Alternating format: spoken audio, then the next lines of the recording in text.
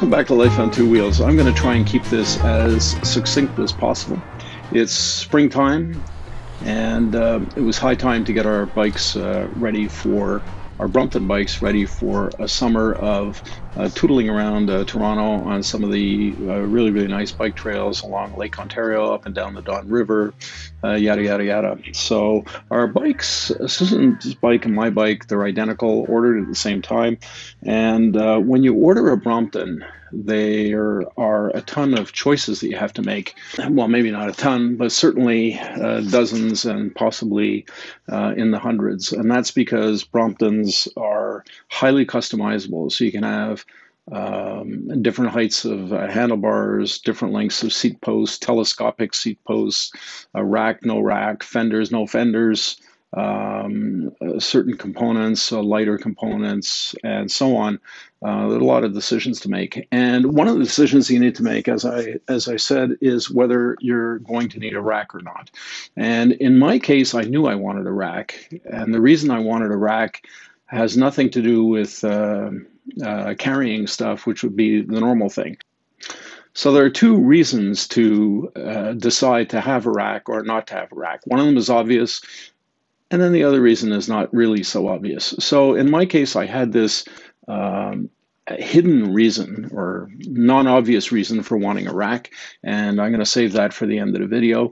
And Susan didn't have any of these considerations. She wasn't planning to carry stuff. We're not going to do any bike packing or anything. So we didn't order her bike with a rack, and we ordered my bike with a rack for that reason you're only going to find out about later. It turns out that there are two reasons that you might want a rack on your Brompton. One is to make it easier to move stuff on your Brompton. And then the other, which is non-obvious, is to move your Brompton on stuff. So move stuff on your Brompton, need a rack. Move your Brompton on stuff, need a rack as well. What do I mean by moving your Brompton on stuff? What I mean is that the Brompton has two modes. One is the cycling mode when the bike is unfolded and you're in the saddle and you're having a great time. And then the other mode is when you folded the bike because you're going into a building.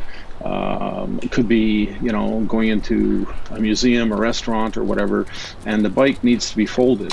And so it needs to have a way of moving easily. When the bike is folded, it sits on these small wheels. And the ones that come stock with the Brompton make it easy-ish to move the Brompton, to roll the Brompton over a very short distance. So if you've got it in the middle of the floor of your office and you're trying to roll it under your desk, the wheels are going to help. But when you're trying to roll it over longer distances, the stock wheels really are not that helpful. And I found that out once we got delivery of our bikes. And so the first thing I did was order Brompton Easy Wheels, which are a wider diameter. They come with bearings, and they make a huge difference when you have a rack. When you don't have a rack, walking the bike just with the two easy wheels that you can install on the bike is better than with the stock wheels, but it's still not ideal. So one of the reasons you need to have a rack is to make it easier to roll the bike over a much longer distance in a subway, underground, shopping malls, restaurants, museums, and so on, airports. Don't forget airports. We got our bikes from Curbside Cycle. You know this because I've discussed it on a number of occasions, and I have had just an incredible time with Curbside Cycle. They've been extremely responsive, very diligent in terms of keeping us posted on when we would be receiving our bikes, helping us place the order for our bicycles, so that we got them the way we needed them and so on. And with the exception of the rack, that was just absolutely phenomenal. It continued to be phenomenal because when I realized, we needed a rack for Susan's bike, Tim at Curbside Cycle was an absolute angel, and he allowed me to order that rack aftermarket for the same price as it would have cost had we included it in the original order from the factory.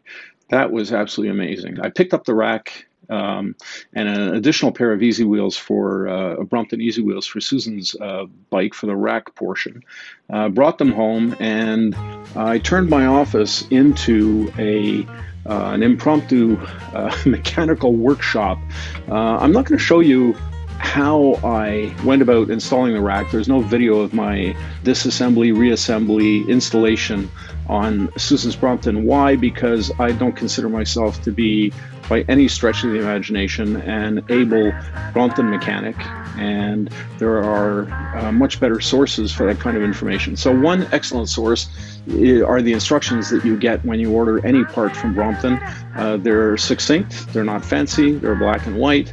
But they give you all the information that you need in order to assemble what you're looking for. And in the event that you need more hand-holding, and I certainly needed more hand-holding, there are phenomenal videos. Now, the interesting thing about two sources of these videos, which is perhaps a little bit counterintuitive, but shouldn't be, is that both in terms of professional and amateur Brompton mechanics, they are women. And so the professional Brompton mechanic is Hannah of Brilliant Bikes, and the amateur Brompton mechanic is Christine of Chris by Bike. And there are links to those videos below, and what you need to know, particularly in terms of, let's say, when you're reassembling a Brompton, because you have to deflate, remove the tire, disconnect the hub gearing, and then once you've installed the rack and you've made the changes you need to make, including changing the mudguard, because the rack mudguard and the standard mudguard are a slightly different design. You reassemble, you've got to reinflate, and you've got to adjust the hub gears. And so both Hannah and Chris have excellent videos in that regard. In terms of the installation of the rack, I relied on Gianni's video on rack installation, and there's a link to that below. Gianni's how-to videos are also very, very well done, very, very simple, straight to the point, and provide excellent information for, in this case, installing or removing and installing a rack on a Brompton. So I had everything I need to know, and now you have everything you need to know if you want to, or if you need to, install a rack on a Brompton, remove a rear wheel, reinstall a rear wheel, adjust the hub gears, yada, yada, yada. One of the things I needed to do in order to carry out the installation was stabilize the bike in an unfolded standing position. I don't have a side stand on our Bromptons, on Susan's Brompton, well, either on mine. And so what I did is I got a little bit creative, and I used something called a Walkstool. I have this collapsible three-legged stool that I bought so I could bring it along on both Vespa rides and Brompton rides if I wanted to, let's say, sit in a location and while either I was filming a time-lapse video or doing B-roll or something like that, or just kind of sitting around and enjoying a coffee and watching the world go by. That Walkstool, if you extend only two of the legs and retract one leg, you can use it as a kind of a crutch for the Brompton by putting the crossbar of the Brompton onto the saddle of the Walkstool, and you just lean the bike a little bit, and you've got a nice stable unfolded standing platform for the bike.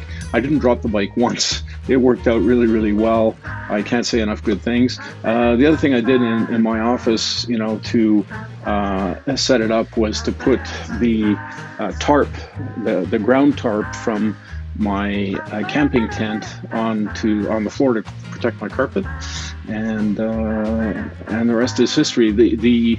In terms of tools I used, you'll see that there's a variety of tools, but in particular, most of the work was done with the Brompton, the amazing Brompton toolkit, and so that was all I needed really to do the work.